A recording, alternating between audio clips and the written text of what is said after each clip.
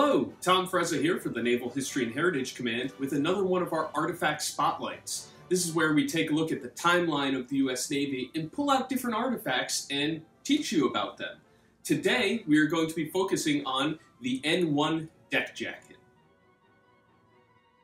So the N-1 deck jacket was used in cold weather environments during World War II. Think about the North Atlantic and the North Pacific. Sailors would wear these out on deck to help protect themselves from the environment.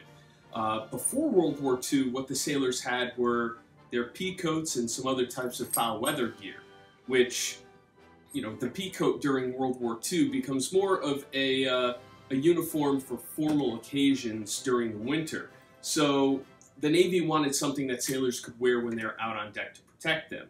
Now, before the N-1 deck jacket comes into the system, the Navy did experiment with different types of other deck jackets. You see a dark blue version of this jacket come out with U.S. Navy stenciled across the back. You see a type of deck jacket that comes out with, instead of button, it has these weird metal clasps, but they ultimately settle on the N-1 design. And it's actually a very warm jacket itself. The exterior is covered with a type of cloth known as jungle cloth, and that jungle cloth can be waterproofed with a wax substance or different types of chemicals, and the interior is lined with alpaca. Now, alpaca is very warm, but it also has the capability of, when it gets wet, it stays warm, unlike other types of fillers that, when they get wet, they get cold. Alpaca stays very warm, keeping the sailors safe.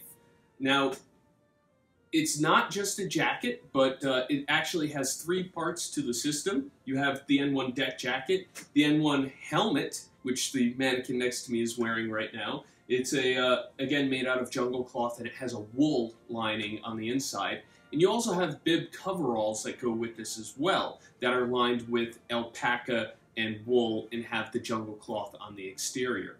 It's a very warm system, and it was with the Navy for a while until you see other types of deck jackets come into the system. And really, the cold weather gear that you see being issued to sailors today are direct descendants of the N-1 deck jacket. And how popular was the deck jacket? Well, sailors would actually take them home after their service because they enjoyed them so much, and because they kept the sailors warm and safe. And with that, if you're interested in learning more information, please visit the website of the Naval History and Heritage Command, history.navy.mil, and we'll see you at our next Artifact Spotlight.